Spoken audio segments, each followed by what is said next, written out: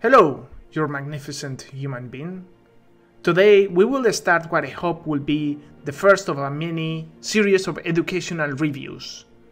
We will start with what I think is one of my favorite game sagas, Civilization. We are going to go through the different mechanics of the game. Hopefully we'll review some that are educational, and we will talk about those that are less educational. And at the end, I'm going to talk and do an overview score on the educational value for the game. So let's get started. So the first thing that you need to do in Civilization is select one of the many civilizations available. Each one of the civilizations does have a characteristical character that represents their nation. So for example, I'm original from Spain, and for Spain we have Philip II.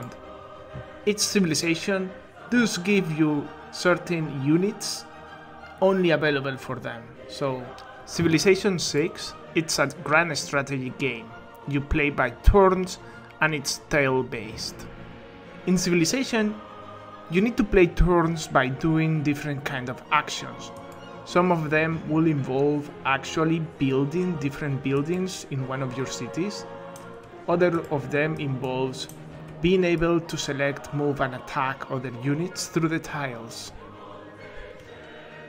Understanding how the tile system works, how the buildings works, and even how to build districts to be able to power one small tile to another one can give you some context on how discrete mathematics works. And even though you don't need to have a deep understanding on how the graph theory system works and, discrete mathematics mechanics, learning them might be useful if you want to play in the top tier competitive mode. But overall, playing Civilization is not going to be educational by itself. You can change the whole historical context for something like a space context, and the gameplay will be exactly like that. So here we can see a zoom in game, and I need to say, this for a grand strategy game looks amazing. So one of the most important things in Civilization is your technology tree.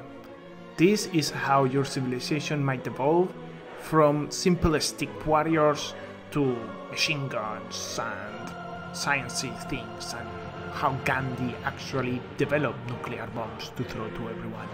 So for example, right now I developed Ancient Era, and I'm being able to research pottery, animal husbandry, mining. These are technologies that allows humans to start building more and more sophisticated civilizations.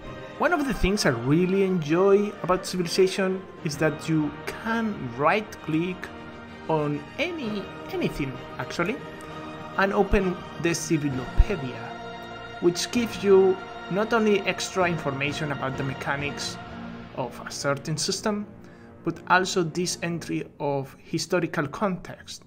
And this is how you can associate real life historian context with the game mechanics.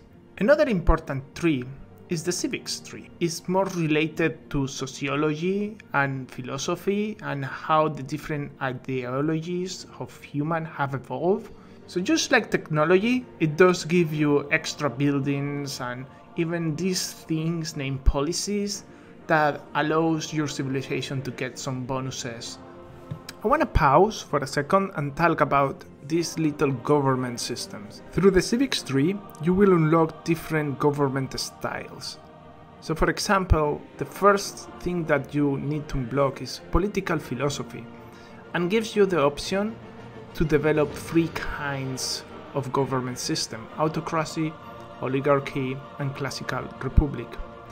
Depending which political philosophy system you decide to run, you are going to have different slots available.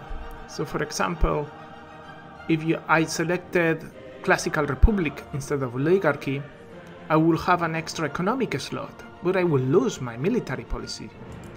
And these are actually a very good reflection, because as the eras advance, you unlock new systems like monarchy or theocracy.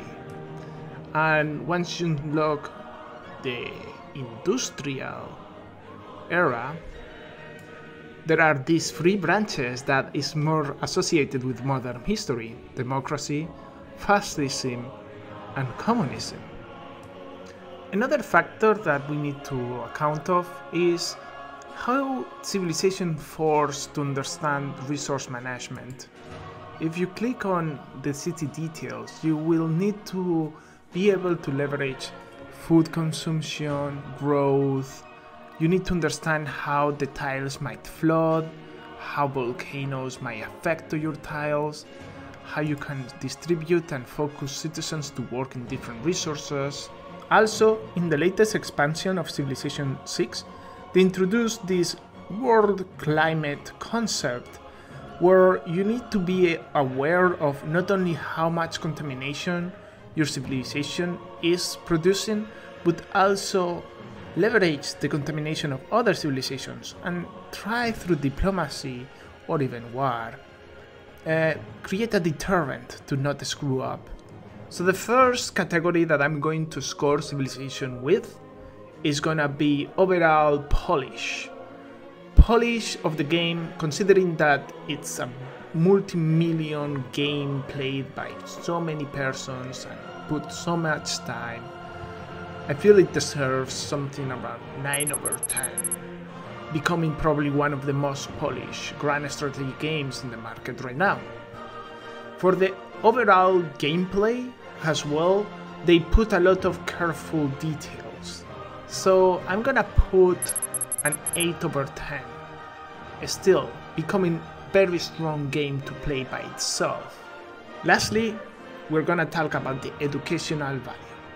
And this is where things gets tricky, because it's true.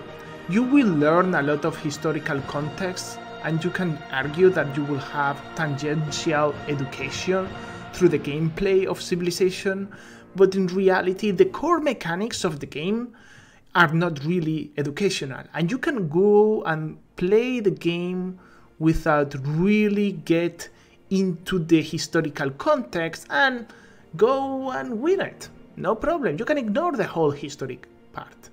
So because of that, because the game is not educational, really focused on education, the game mechanics does not require you to know a lot of history to play, the educational value score is just gonna be a 4/10, which is still very strong considering Civilization at its core is not really an educational game.